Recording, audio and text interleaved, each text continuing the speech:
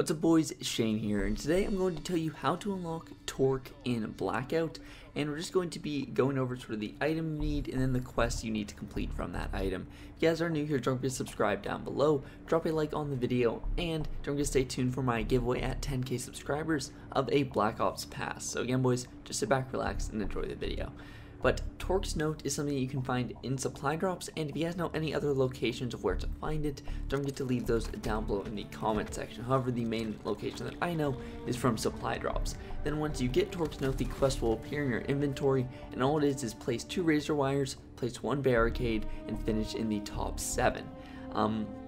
This is pretty much everything you need to complete for it, so if you really want to finish Torque, keep barricades, keep razor wires in your inventory so that when you get those supply drops and you have a chance to find the note, you're already prepared. You don't want to find the note towards the end game and then have no way to find razor wires or barricades, so stock those up in your inventory, and then once you find Torque's note, it should be pretty easy to complete.